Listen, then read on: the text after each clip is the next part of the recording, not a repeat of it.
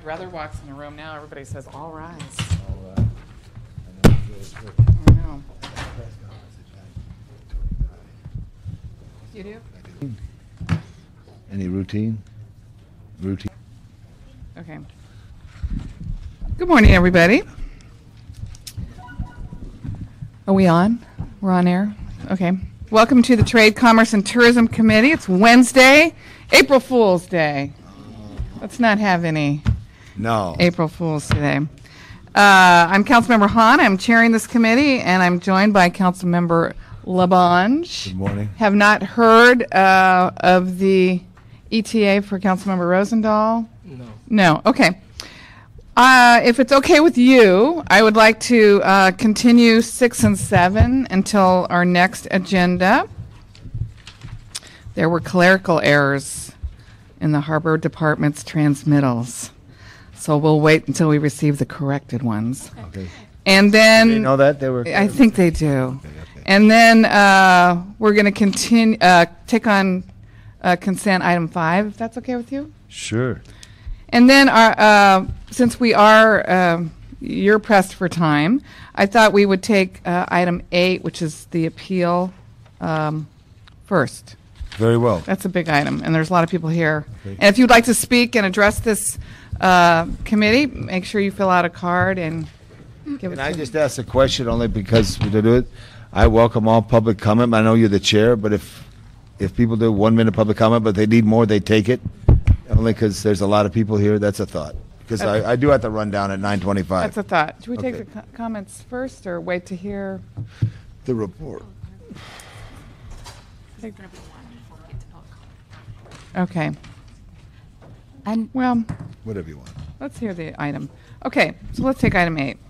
Under item 8, the Coalition for a Safe Environment submits for council approval an appeal to the Board of Harbor Commissioners certification of the final subsequent environmental impact report for the Pacific LA Marine Terminal project and the board's approval of the project. The coalition contends that the subsequent EIR does not comply with the California Environmental Quality Act based on 11 principal allegations. The Harbor Department has submitted a report to the council in response to the coalition's appeal. Thank you very much. This is actually a very interesting item.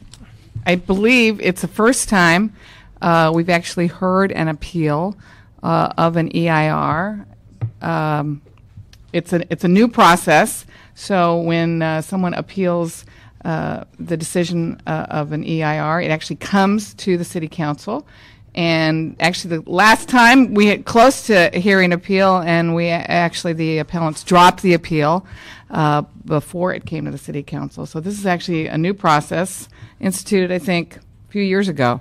So we've never done this before. Don't really have standards on which to kind of go through this process, but I think this is a very important one that we're going to hear today. So I'm sure the City Attorney will explain the process to us. Okay. Chris, do you want to come on up? And Ralph, are you going to come up? What I thought we would first do is maybe let's describe why don't we describe the project? Why don't we describe the project? Talk about what the project is, what the environmental impacts are, how it's being mitigated, and then we're going to maybe ask Chris to explain this process of this appeal. Did you want the appeals process first or second? Yeah, why don't we have the process first? What are we doing here? What are we hearing? Okay. Why is this new and different? Good morning, Chris Bobo, Assistant City Attorney. The appeal process that you're considering today is under the California Environmental Quality Act. Under the Act, any time an environmental document such as this Supplemental Environmental Impact Report is certified by a non-elected lead agency, the law provides that there must be an appeal to the elected city body that oversees that non-elected agency. In this instance, the non-elected agency is the Board of Harbor Commissioners. What the Act requires is that the full City Council can hold a public hearing on the environmental impact report, just as the Board of Harbor Commissioners did. Under the council rules, the committee has the authority to consider the matter in advance of the council hearing and to make recommendations to the City Council, one of which should be that the full City Council hold a public hearing on the matter.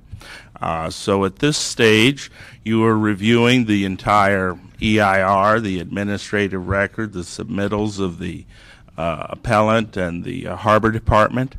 You're considering the issues raised in the appeal, the evidence that the Harbor Department considered in making its certification of the document, and deciding whether to recommend to City Council that they deny the appeal, which would be, in effect, affirming the decision of the Board of Harbor Commissioners, or grant the appeal, which would be overturning the decision of the Board of Harbor Commissioners. If you overturn that decision, the environmental document would be sent back to the Board of Harbor Commissioners for its reconsideration.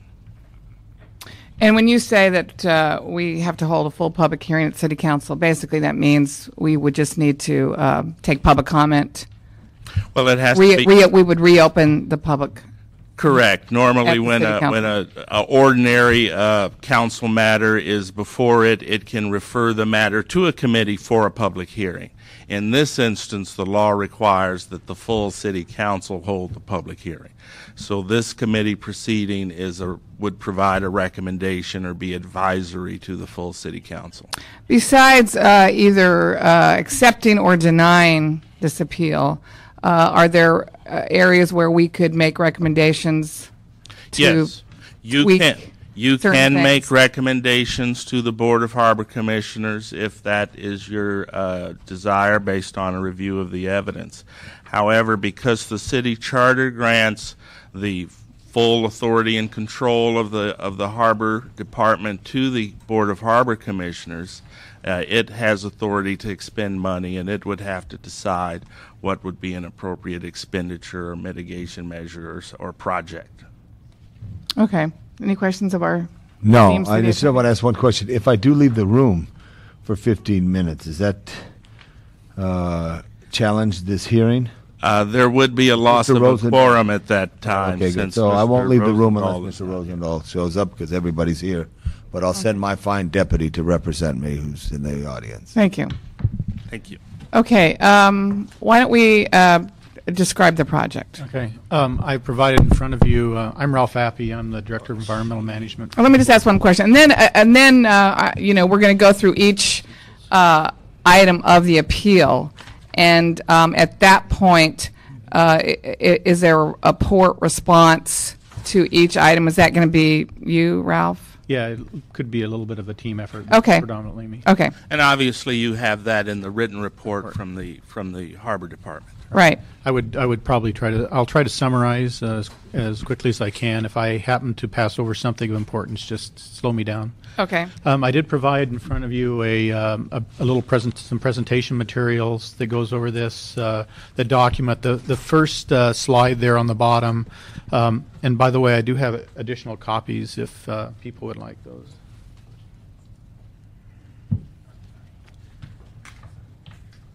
Anybody for the public who would like a copy, there's a copy out here for you.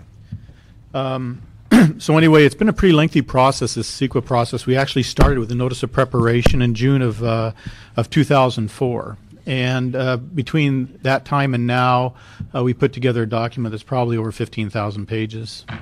And we've done lots of public meetings with the community. There's a list there of meetings we've had, even in addition to the meetings, the normal CEQA meetings that we have, public meetings. So there's been a lot of public input into this document. And then finally, on November 20th, the board certified and approved the project.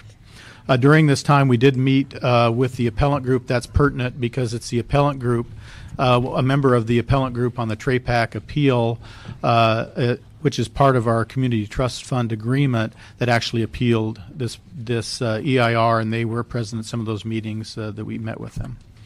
On the second page, if you look at, is a little brief description of the project.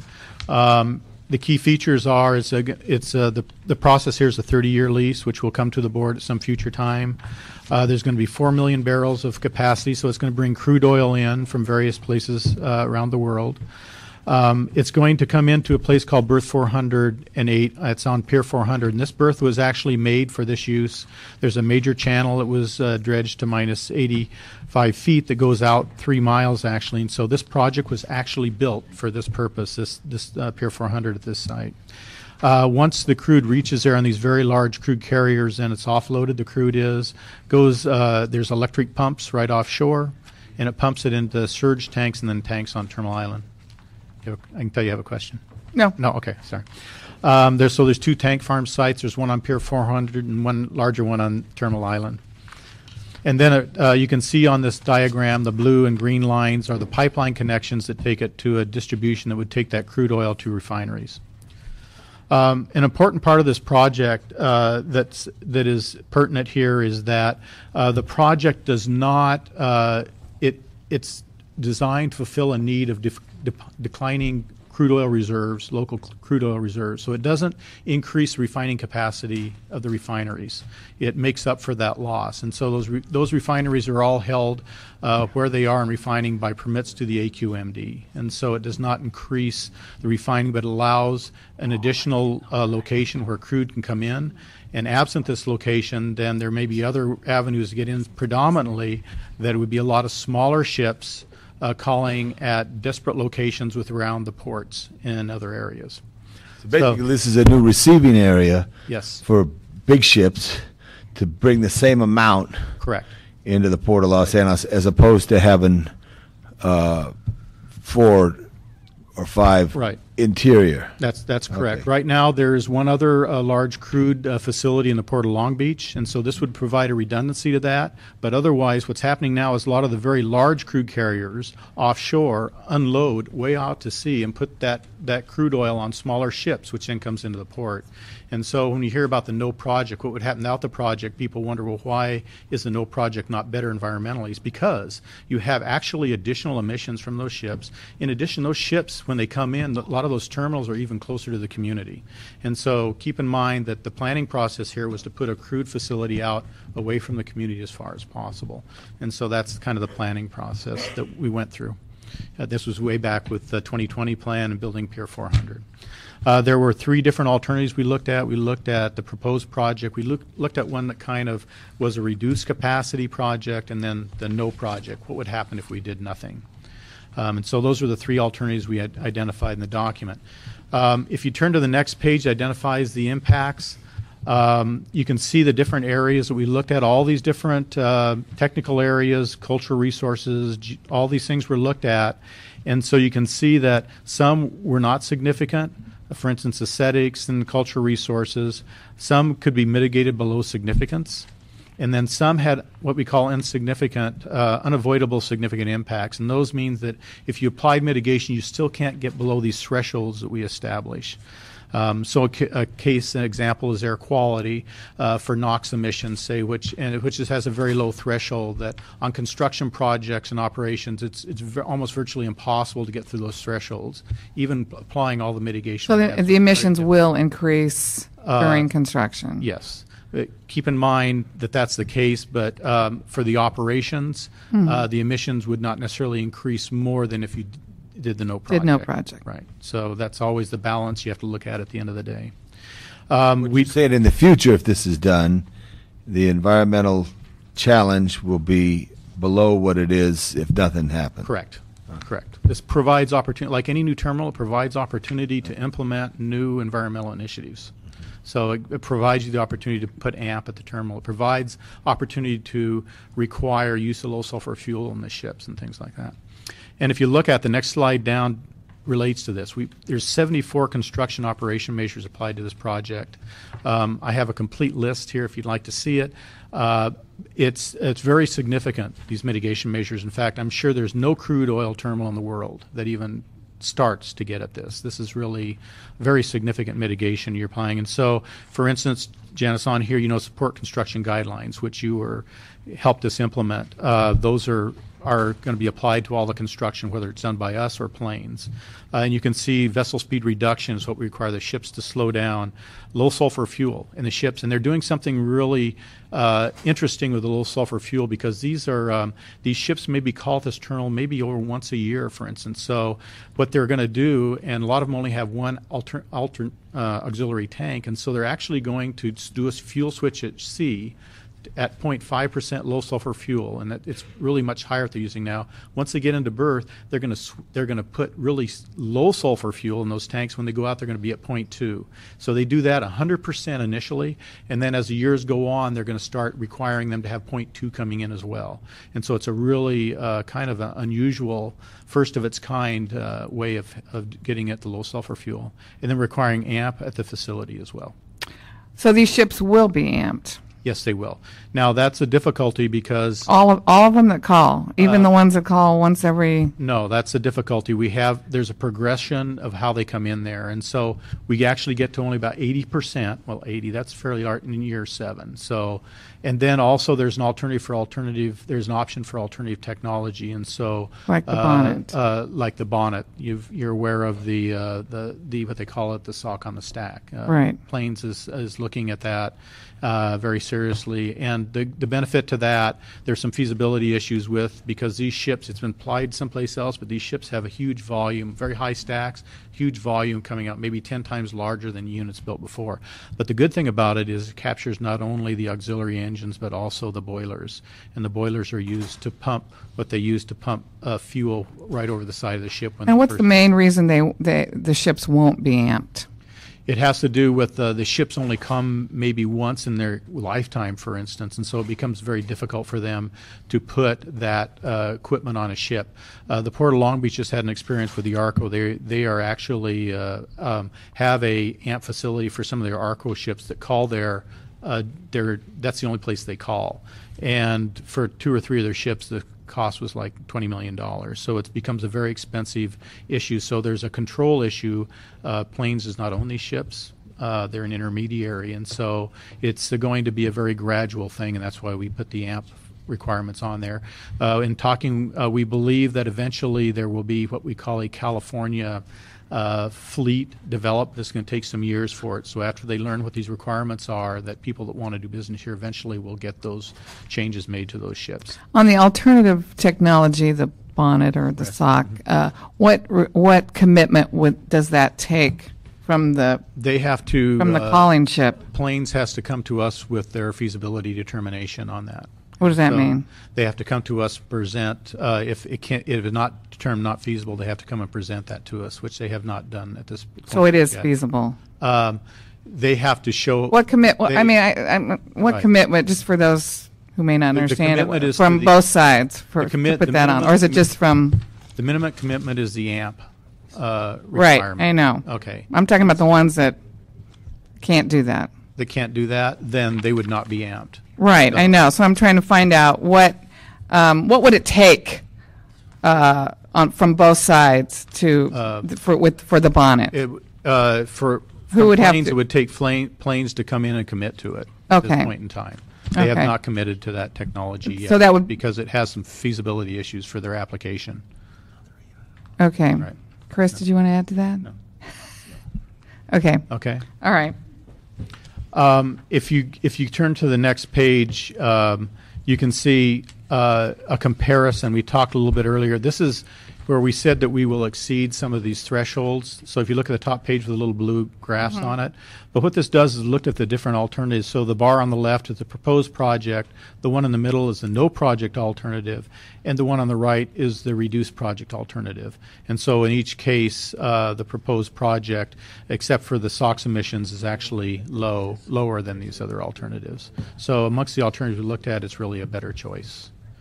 And down below is a very interesting chart, the colored one. This gets at the health risk. We look at a whole bunch of different types of health-related issues, long-term cancer risk, residential, worker, sensitive receptors. We also look at chronic. This one here is a residential risk, and you can see the standard. We set a standard of 10 in a million, which is also the standard used by AQMD, and you can see the proposed project is lower than all those others. And this gets at that issue I talked about earlier, where we have emissions in front of the No project that will actually be closer to the community with a lot of smaller ships calling, and that's what is predominantly causing these emission changes.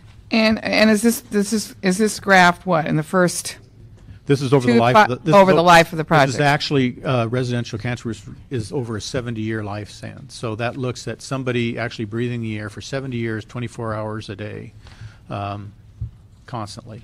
So that is kind of the basis for a residential risk. So this risk is done over 70 years. The project life is 35, but the way you do the analysis. Right. So you have no analysis of the first 5 years. Yeah. No, it wouldn't. It probably wouldn't have very little risk at all, because this accumulates the total risk over that 70 years. So if you picture a graph with a bar here and a graph going up, all that area underneath there is accumulated risk, and so it's after 70 years. So this is the maximum it would be. In 5 years, it would be very low. It would be, if we just did the risk and curtailed it at 5 years, it would be very, very low. You probably would hardly show on the graph. Okay. Okay, and finally, in the board's approval, we talked a little bit about this on the next page. The board did make some considerations when they approved this project. When you have significant effects, the board has to do, in order to approve the project, has to have a basis for that, and the basis is project benefits, if you would, and they call it overriding considerations. And so this lists those, and so you can see I've talked about some of these: reduction in criteria pollutants relative to no project, reduction in health risk relative to those others. I talked earlier about reducing the loading of these what they call lightering of ships offshore, which has increased spill potential, but also the emissions from those ships. It actually provides a region share of, it's going to provide for the energy's refineries as the decline of local crudes goes away.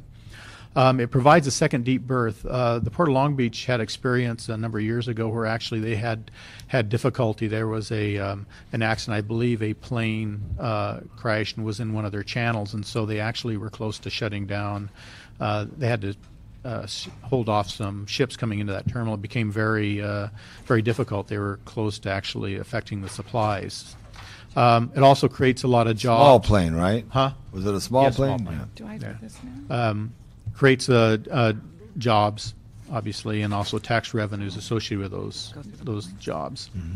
And just to give you an idea on the jobs sort of thing, on the jobs issue, is that actually for construction it creates 732 construction jobs for a 30-month period. So it's very important. And there'd be 54 full-time employees associated with the job long-term. How many? 54 long-term, 732 construction jobs. And that's just the direct stuff. That's not even talking about the regional area, which will be well over 1,000 indirect jobs during construction. And so then there's tax revenues associated with those as well. Finally, the last slide that I have here it just enumerates the 11. Then the appeal was filed by the communities for a safe environment, and you can see there's 11 items, and those are summarized, and the responses are summarized. We might go through those publicly. Okay, at this point, do you have anything to? I just wanted to add that having heard the project overview, it would be appropriate to ask for opponents of the project, including the appellant, Mr. Marquez, That's what I was if going to he's say. here to address the committee. It's my understanding your council office contacted him last week, but he did not respond, and I sent him an email yesterday reminding him of this meeting. Well, so at this point, it would be appropriate to have Coalition for a Safe Environment to present its appeal, or anybody representing the appellants. Is there anyone here that would like to present the appeal? Jesse's probably off fighting another fight. So why don't we just briefly go through each point of the appeal, and you can summarize the port's response. In your packet, you should have received a letter from our executive director, Dr. Natz, and attached to it is a couple things. Number one is an executive summary. Yes. And then attached Right. to it is a more detailed response. What I'm going to do is I'm going to start with the executive summary. Okay. And I'm just going to hit each individual Okay, good. response. Okay. And then you can ask questions. Okay. The first one talks about whether or not there's a state or national emergency or economic Right. need to build it. You have And our response is that, in fact, we believe there is a vital. I have. give Tom an executive summary. I have a bunch of different copies. I have copies. I got one. You got these. Okay. And in other words, they're saying there's really no need for this facility. Right. And I think through our record, we have shown exactly that there are declining crude stocks, and that this, in fact, fills that need. I should say, too, it's really the purpose of the port is to provide for international commerce and to allow these types of import. So it's a part of our trust, I believe, and also that there is a vital economic need to this. This would then support the continued operation of the refineries. And that existing terminals really cannot accommodate this throughput in a sane manner. And also, we talked about lightering as another issue why this is an important and vital need here.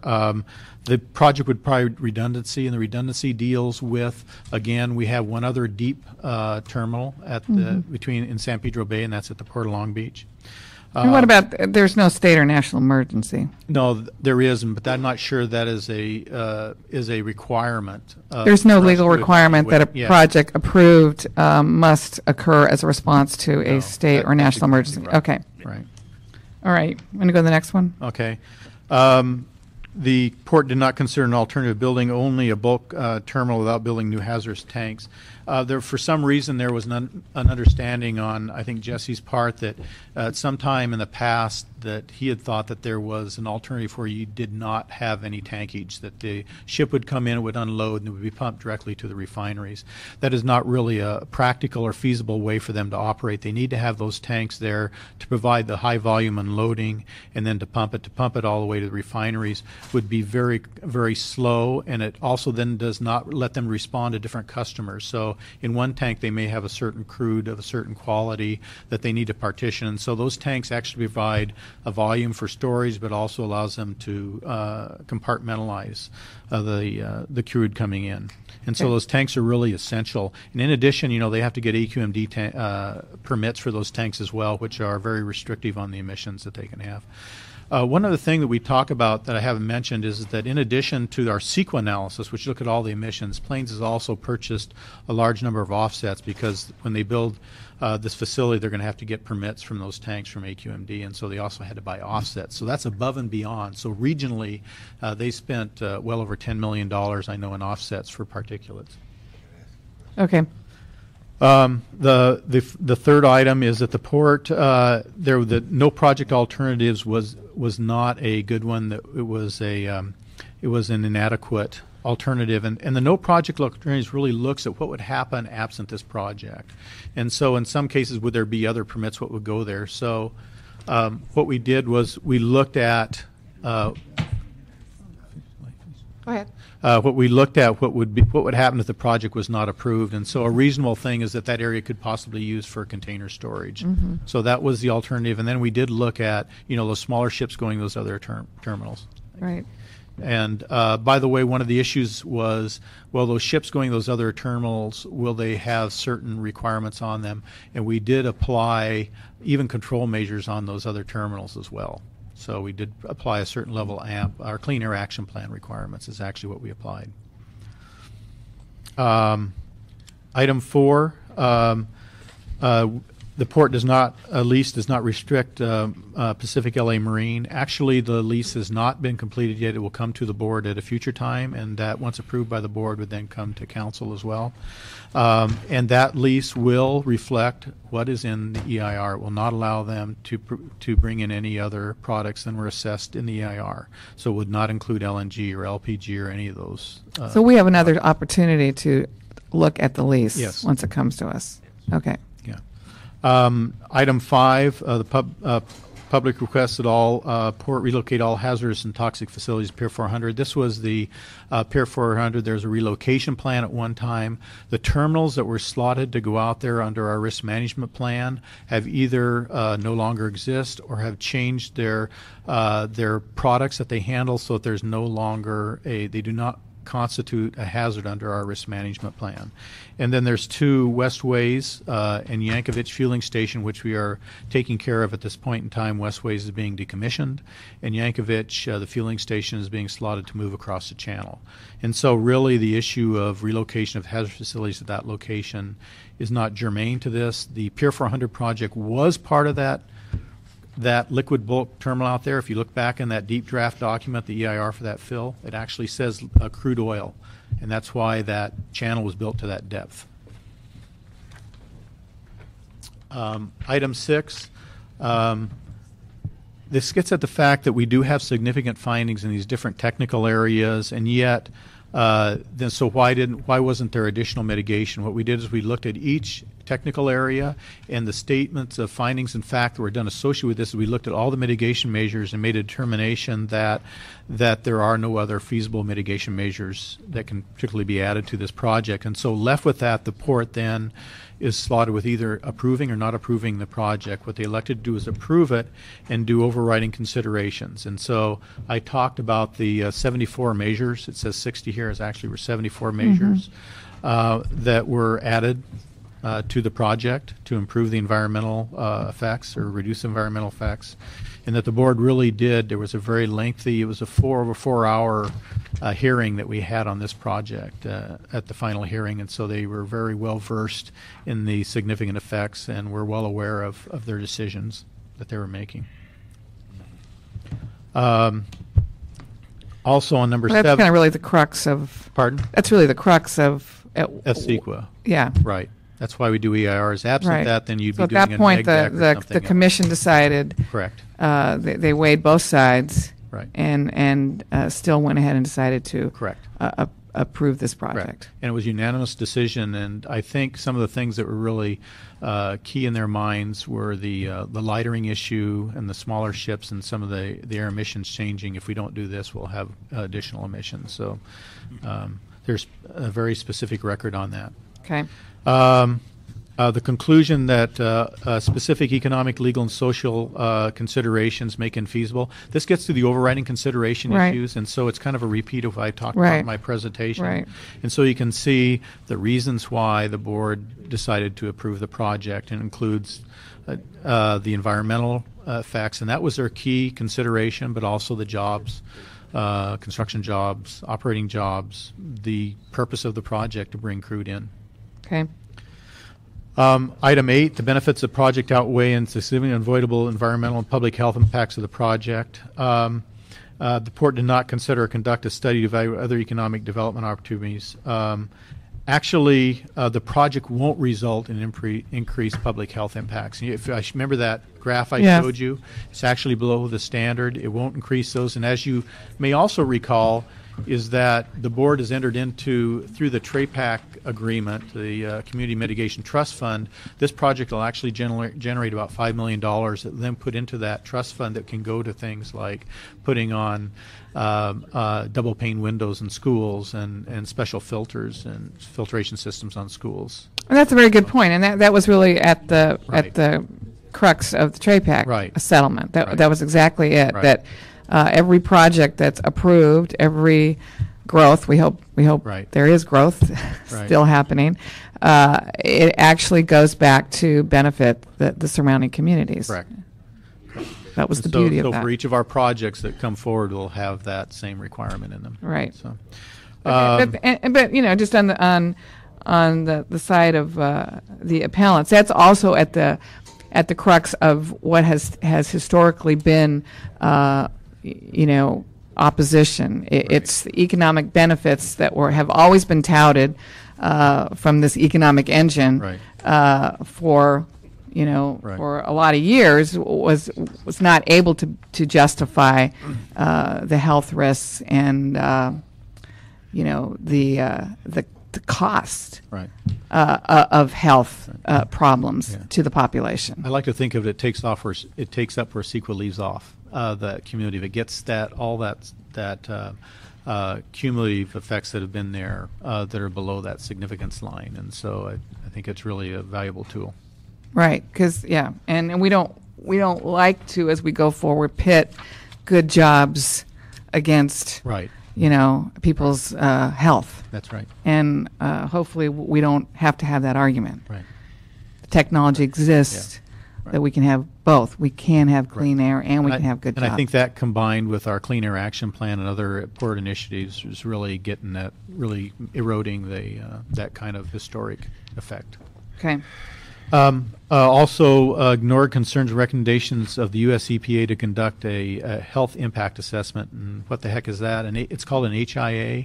And what it is, it's a generalized study of health effects that are based on all types of things that might accrue to health. For instance, it might be lighting and noise and air quality, taken into context of where a person lives and what their jobs are and other industry and things around them. It's a very large study, and actually right now there have been a number of workshops on it in the area, and we're actually in discussions with U.S. EPA already.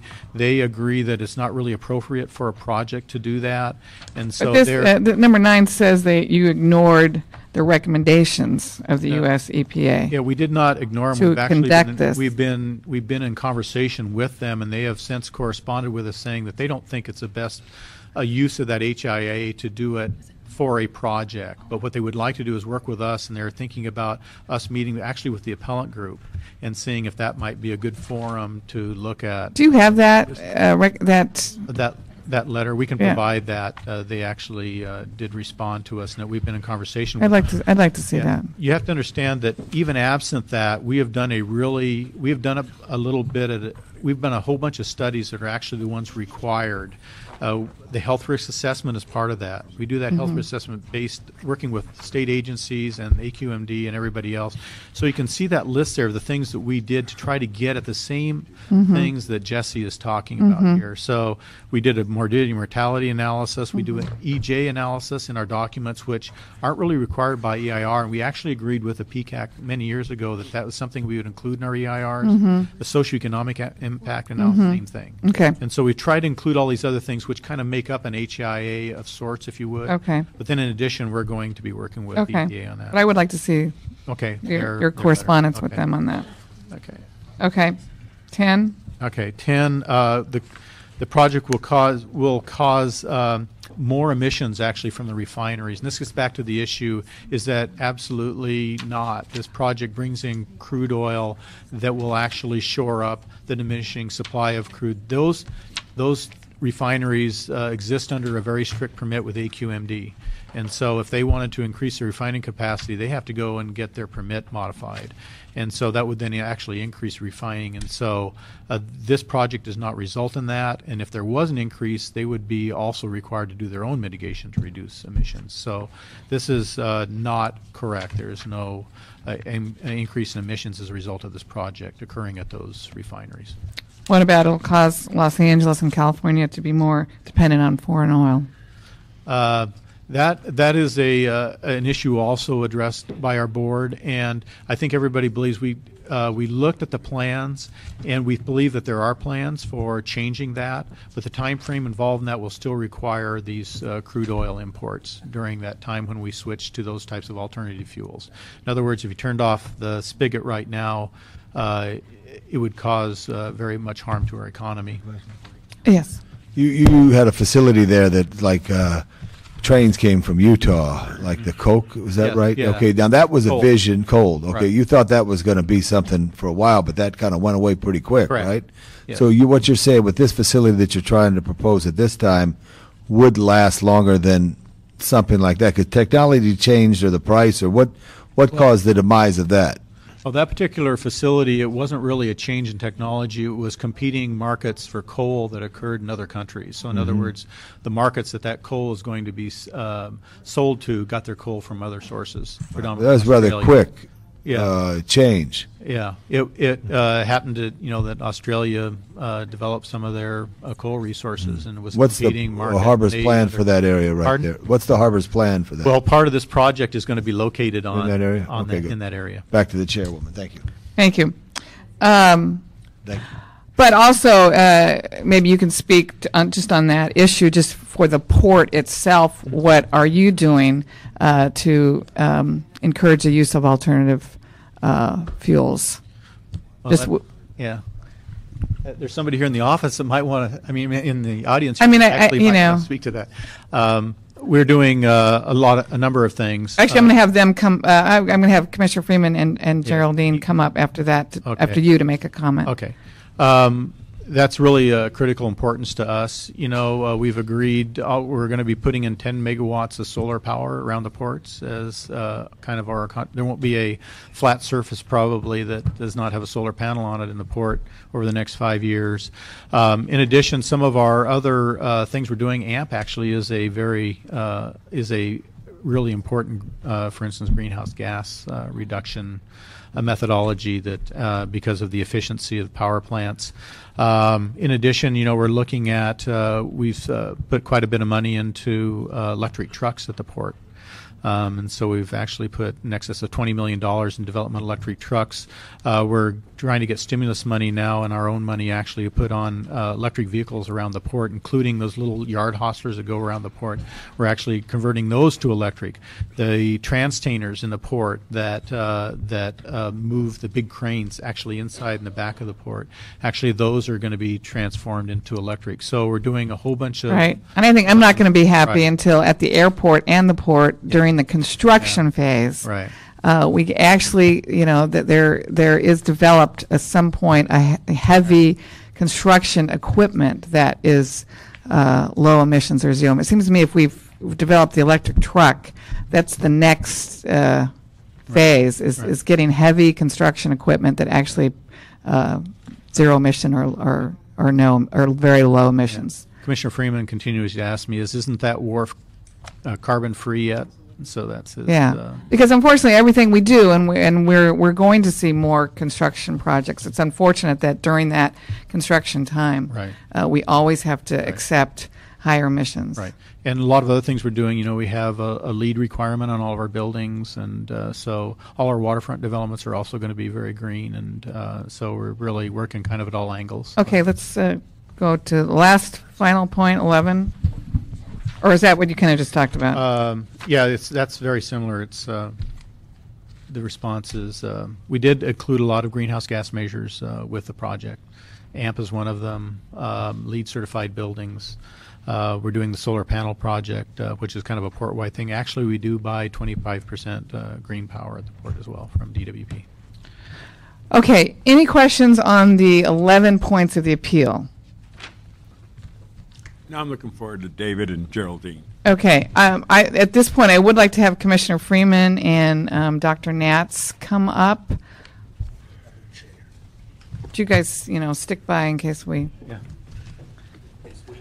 Yeah. And I guess basically for both of you, I mean, you can make some comments, but I think for us here, as we're sitting in this position, we need to know if you believe that the commission acted appropriately based on the evidence in the EIR. That the benefits of this project and the mitigations, outweigh the potential harms. I mean, that's kind of really what we've got to decide here. Well, my initial reaction to this project was not positive because I believe that the biggest issue facing Name this... for the record, David. My name's Dave Freeman, and I'm the president of the Harbor Commission. My initial reaction to this project was not positive because our biggest problem, one of the biggest problems we have, and our new president has identified it, is our dependence on imported oil. But as I learned about the project, I realized that the way to cut back on imported oil is to move to alternative fuels in our transportation system. That turning down this project was not going to stop the oil from coming in. It would just come in a lot of smaller ships that would have spills, and our waterways, our water would be more polluted than it would be if we went ahead with this project. So that basically, it's just like many other problems we have. It's the demand for the oil that's bringing it in, and the means by which it comes in is incidental. So that I realized that this was an environmental protection measure in the sense that it will give us a safer path for the oil to come in than what would otherwise be the case. And then we threw the book at these people, quite frankly, and I think that they've agreed to more mitigation than anyone in the history of the port. I think that's true. They've agreed to just everything in our Clean Air Action Plan and have worked with us. And I want to amplify one of the answers. They are obligated on this amping. They are obligated to look at this bonded system and come in with a feasibility report. It's not a question. How are they obligated? Well, is that going to be? I mean, what are you? They are required, as I understand it, it's part of the EIR to do this feasibility study on the bonnet and bring it to us. Yeah, is that part of the lease agreement? Is that a side letter? What is? What are you addressing mitigation measures in general?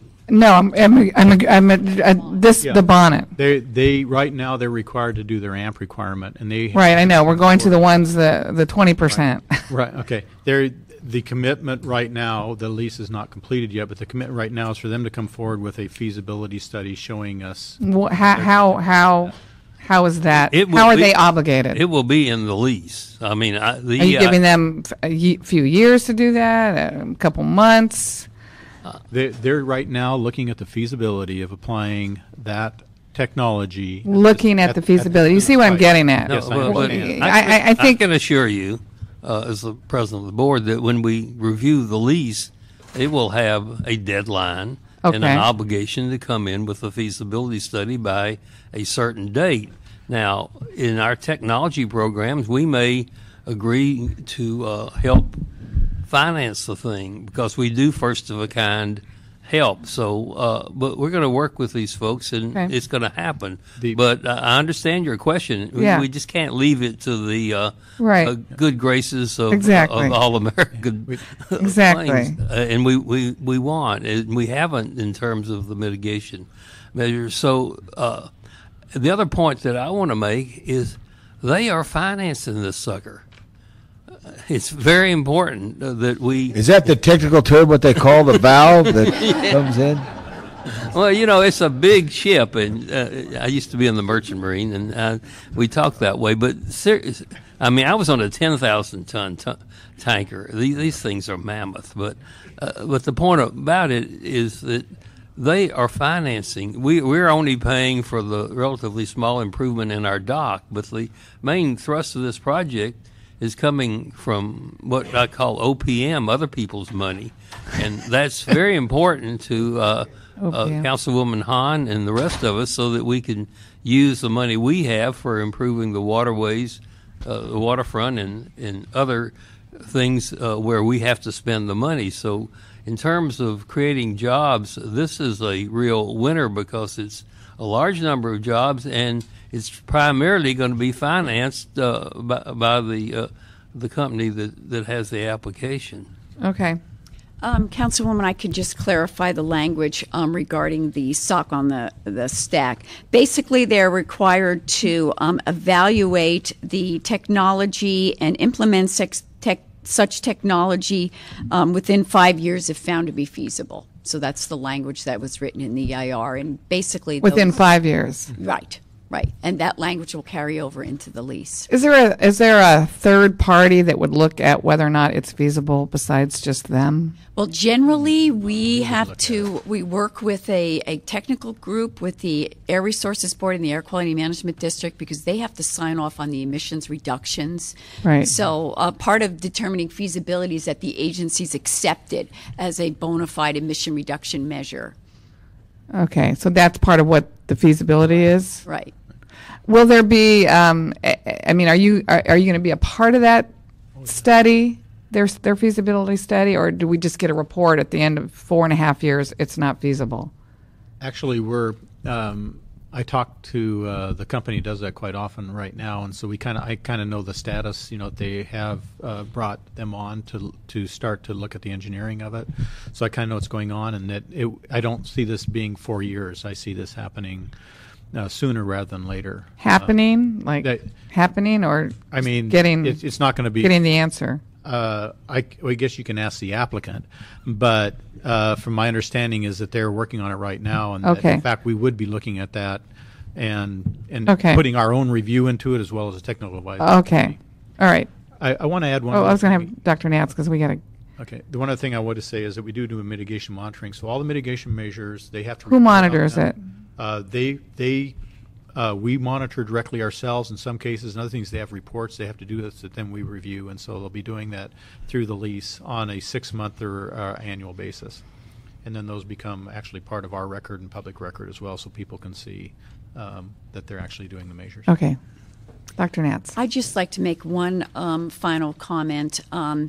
The refineries in the area, because the question was raised about their capacity. Basically, the refineries supply all of Nevada, all of Southern California, and about 60% of the gasoline for Arizona. Right now, 60% of the crude oil that goes to the refineries is from sources in California and Alaska that is on a decline. So I think that speaks to the need of the project. The other thing that's very important, and Ralph mentioned the plane accident situation. We have in this LA area about crude oil for 10 days supply. And so if the facility in Long Beach, there's no access to it, after several days, the refiners are in the position of having to shut down.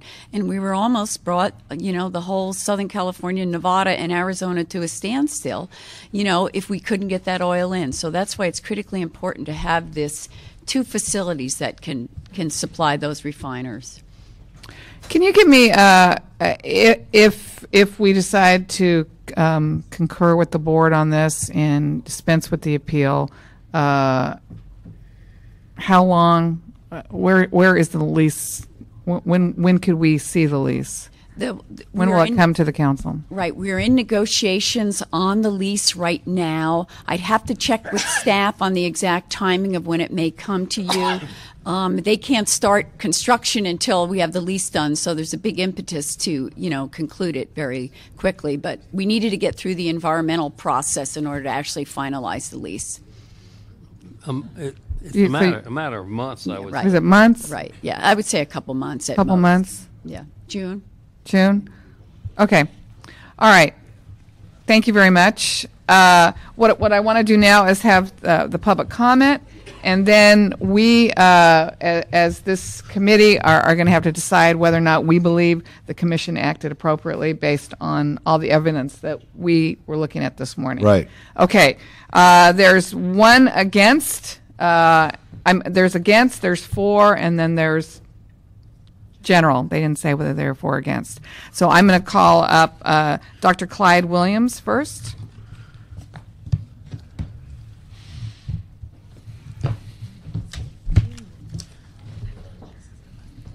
Dr. Clyde Williams, 4115 Barrett. Yeah, we're going to give you a minute apiece. El Sereno, representing the Los Angeles Audubon Conservation Committee. Basically, we're for the appeal, against the motion or recommendation to continue the project. Background. I did part of the original Midland-Odessa pipeline project from basically the same area to the mid-continent. one of the elements in this is project description. Once the oil gets in the pipeline, there's no way to control it. It's just like the stimulus package. Put the money into the bank and it goes someplace. We don't know where. So this could be the first element of going to the central United States, Texas. There are pipeline routes. There are things to be done through there. Also, where's the oil going to come from? Thank you very much. Okay, we're going to have Camilla Townsend, Dan Hoffman, and Elizabeth Warren as the next three. Why don't you all three come on up, and then I'll call three more.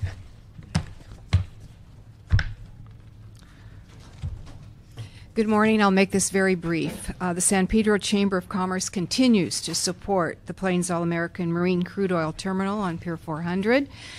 The EIR for this project, we feel, which has already been approved by the Board of Harbor Commissioners, we really believe that it was appropriately approved and analyzed, and we feel that this project now more than ever must move forward. So we're going to ask you that you deny this appeal.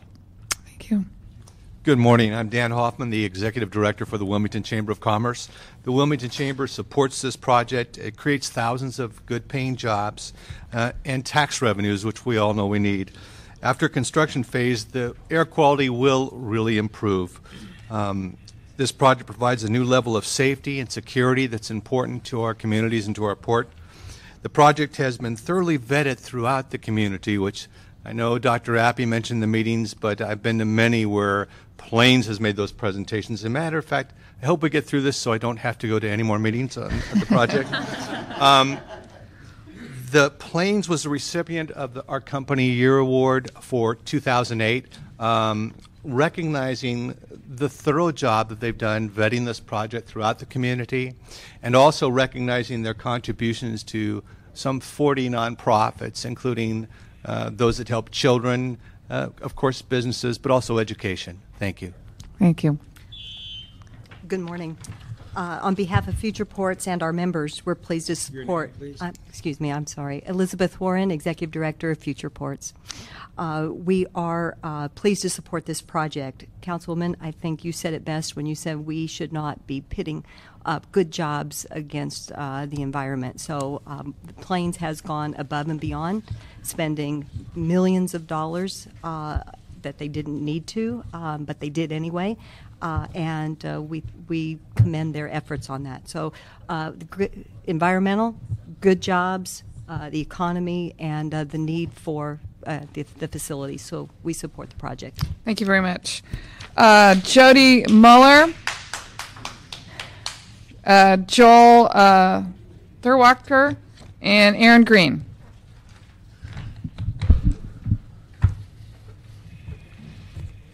Hey, Jody. State your name for the record and then start talking. Good morning. Jody Muller with Western States Petroleum Association. We urge you to deny this appeal and move forward for the following reasons. Most specifically, we have an urgent need to upgrade the energy infrastructure in the state of California, and this project would do that. And also, we feel that this project will really help us meet the future energy demand in California, and it provides our local refining facilities with the much-needed materials that they need to conduct their business and provide fuels to our citizens. Thank you. Thank you. Good morning. Aaron Green, Legislative Affairs Manager with VICA.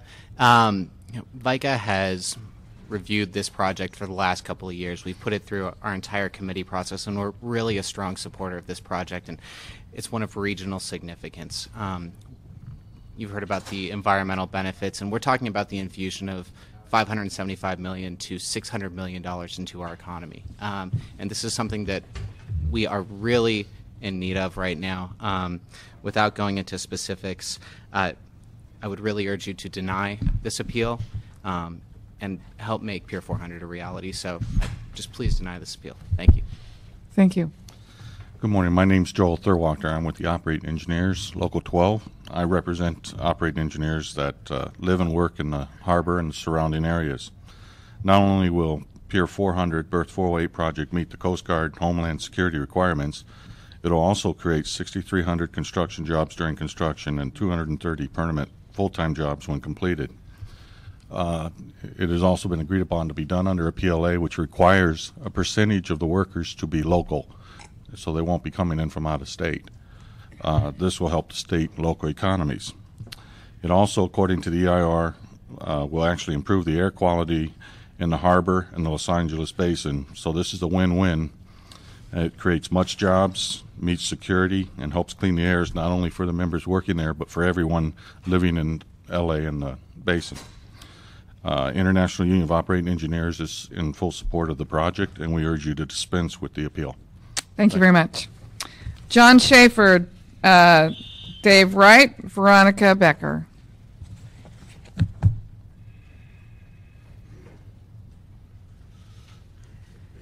Hey, John. Former commissioner, I think I recognize there, huh? And a pile driver. Exactly. You support it? Oh, we support the project. All right, good. Go to the next speaker. Go to the next speaker. Okay. No, I'm going to get out that one quickly. No, again, I'm John Schaefer. I'm from the Pile Drivers Local 2375. We're based in Wilmington, have been for San Pedro, Wilmington for over 100 years. I'm a third-generation pile driver. We've been building the ports and a lot of infrastructure projects for, at least 100 years. Basically, it's very important that you guys understand is that what we do is the infrastructure projects. We build these types of things. And while you were saying we don't want to pit the environment against the jobs, we've been getting our behinds kicked for a long time when it comes to port work. We want to get these things going forward. We are the ones who can build the light rails. We're going to build the solar panels. We're going to put all these things that everyone's been designing for many, many, many, many years to actual fruition. So we'll build the amps and so forth, and we want these things to go forward. And the international, Obama, Schwarzenegger, everybody's been saying we want to stimulate the economy through infrastructure jobs. This is it. We want this thing to go forward.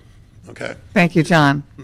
Veronica. Good morning, council members. Veronica Perez Becker with the Central City Association. We are so pleased to be here today to support this great project, which will be a great source of economic stimulus for Southern California and the whole region, especially during these times of economic crisis. We need the jobs and the $575 million that it will put into our economy.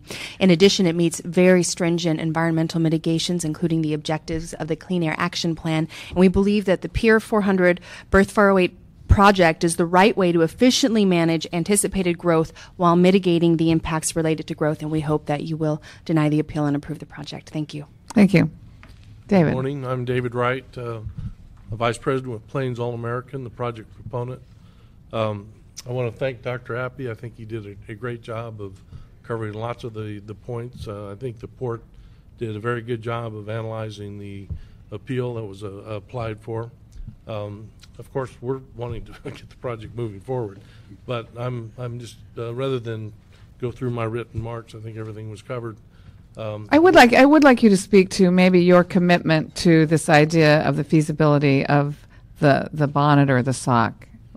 Actually, we've been following that technology for quite a while. I've personally been following it for over 2 years. I went up to Roseville when they tested it on the locomotives.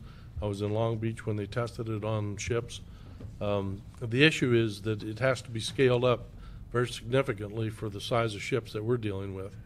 But what can you tell us is what is going to be your commitment?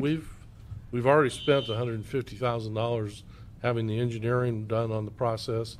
There's a bunch of studies that have been done in terms of how it could operate. There's a lot of issues that have to be worked out. Right. When you start working large facilities like this around tankers, there's issues from a maritime standpoint. There's safety issues. There's lots of things that have to be worked through. Right. The technology, we believe, is very effective. It's just how applicable it's going to be, how well it'll work with the customers that we have, how it's going to be accepted by the maritime community. Those are the issues that have to be researched. And those are the items we're working on already. But if all things being equal, well, we've what's already met all what's your commitment? Our commitment is we're spending money looking at it. I mean, if it's feasible and it makes sense, from a technical and an economic standpoint, it's something we want to pursue. But you're looking at tomorrow's ideas for today's solutions. That's what I want to hear you say. And that we're, like I said, I've been following it for 2 years. I know. We've committed $150,000 to have engineering done. I mean, Right, but I know it's just the money, but we want to hear, I think that as a corporation, you're committed, whatever the ideas are, however you could do this here, this commission Thank you. is dedicated and focused. This councilwoman has been the leader. I think of Tom Bradley, and then I think of Janice Hahn, the only two people, and God bless Rudy and Joan Flores and everybody in between, who's been a fighter for the port in a way. And so with that being said, look at it tomorrow. Someone may come up with an idea tomorrow to solve whatever the challenges are. We want them implemented today, and that's the kind of commitment that makes sense And to me. that's the language. Thank you. that As part of the mitigations that are Beautiful. built in, that it'll be part of our lease agreement. Okay. So, Thank you. right. And we'll want to see that language in the lease agreement. I want you to quote. I want Tom Bonge's in the lease agreement. That was beautiful, especially the Tom Bradley Janice Hahn thing. Okay, Alex Pugh, Tommy Favney. Oh yeah, and Joe Gatlin. Hi, good morning. My name is Alex Pugh, here on behalf of the Los Angeles Chamber of Commerce. I will keep my comments very short. We supported this project at the EIR hearing. We have supported Plains' project for quite a while. There are obviously a lot of good environmental reasons to do this project. There are even better economic reasons to do this project. And this is an opportunity to bring in a company and really have them establish a footprint here in Los Angeles. So this was a no-brainer for us on a number of accounts. I'm here today to urge you to deny this appeal. Thank you. Joe? Good morning, Councilwoman, Councilman LaLonge and Rosenthal. I really appreciate the time. I've been a city activist in San Pedro, born and raised there. I'm a community leader, been on 2 neighborhood councils, president of one, PCAC steering committee, PCAC for over 5 years. I've never seen, and I've been to just hundreds and hundreds of different meetings on different things, and never seen anything more better vetted. He's been transparent. He's been good to the community. This is a program that will not only be good for our environment, good for jobs. I had the privilege of working with one of the lead environments in the world, so that means a great deal to me. But I know this is good for our community, and I'm 100% behind this. Thank you, Joe. Good morning. Good morning. My name is Tommy Falvai. I'm with International Brotherhood of Electrical Workers, Local Union 11 in the greater Los Angeles area. Council Hahn and Rosendahl and Tom, I just wanted to thank you for giving me the opportunity today to speak. But on top of this, with a lot of our members out of work, we have close to 1,000 of our members that's on the books and waiting, for these good construction jobs to come up and open up. And, this All-American Plains and the Pier 400 project will bring those good construction jobs. And we don't want to wait until June. Our members are fighting to go out there and create jobs, and that's what I do as an organizer, to go out there and create these jobs for our members. So, we ask, the council to consider to move this project forward. And, all due respect to the Port of LA and their staff, they do a wonderful job when it comes to building green development. And, IBW Local 11, we've been around for over 100 years when it comes to your electrical needs. No offense with the carpenters, the power drivers, they say they make solar panels. We invented the wheel when it comes to solar. So, All right, let's not have that debate in here. All right. So. Measure B lost. You won. But we're moving forward. We're moving forward. Say while you're ahead. You won. That's the number one thing. We want to move forward no matter what the outcome is. Okay. But thank you very much. All right. Priscilla Ching. Mr. Clerk, will you inform the clerk and council that as soon as we get this vote all run down? This will be our last public comment. Okay. Good morning. My name is Priscilla Chang from the Los Angeles County Federation of Labor. Today, I'm representing Maria Elena Durazo, who cannot be here. On behalf of the 800,000 workers that we represent in LA County, we proudly support this project, and we hope and wish that you would deny the appeal. Thank you very much. Great speech. We're going to read into the record the rest of the public comment. Sandy Cajas, William Light, Kenny Gibson, Chuck Tenon, Joanne Valley, Joe Serrato. And maybe when it goes to full city council, if you'd like to, we're going to reopen public comment at the full city council, and we'll make sure that you get heard that day. So at this point, city attorney, we need to either find that the Board of Harbor Commissioners acted appropriately, or based on what we've heard and read today, we think they did not act appropriately. Is that correct? Yes, and obviously we would urge you to recommend that the full city council hold a public hearing on this matter. Okay. Make the findings right. that are indicated in the Harbor Commissioner's report to you that they acted appropriately and legally in certifying the EIR and approving the project based upon the evidence provided in the EIR, which included mitigation measures that would avoid or substantially lessen the significant environmental impacts of the project. B, determinations that certain identified mitigation measures are infeasible for specific economic, legal, social, technological, or other reasons. And C, specific economic, legal, social, technological, and other benefits that support approval of the project, notwithstanding any significant impacts that cannot be reduced or less than significant levels through mitigation. So moved.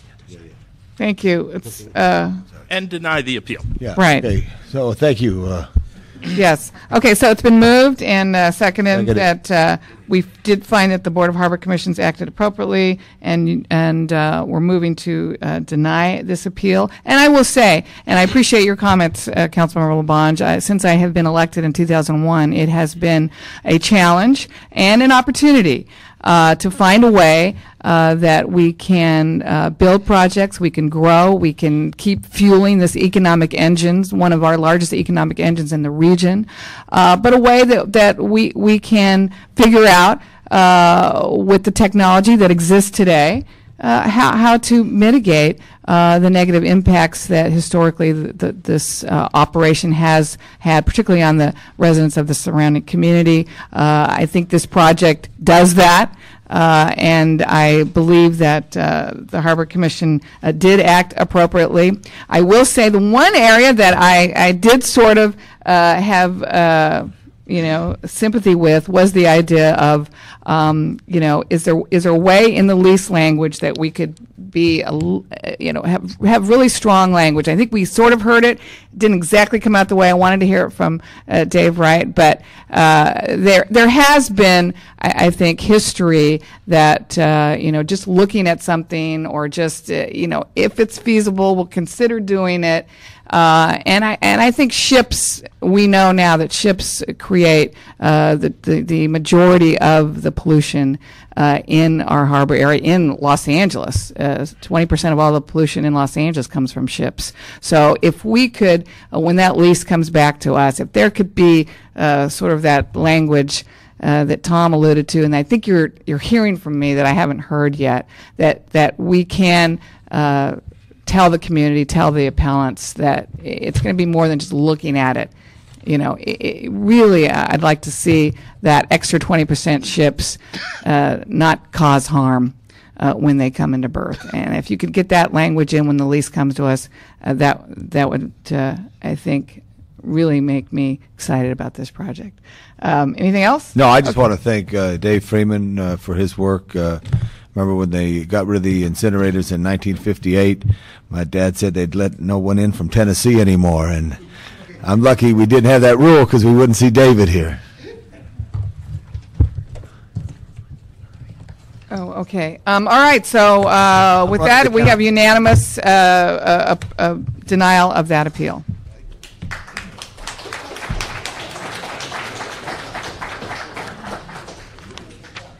Are we going to take the other? Okay, in the interest of time, why don't we move approval of items 1, 2, 3, and 4, if that's okay? All right. Is that all that's left?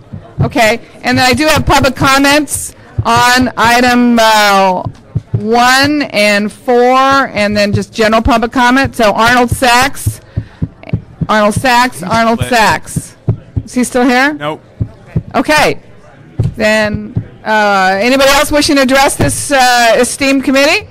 Seeing none, we're adjourned to the full city council. Mayor Hahn, Bradley.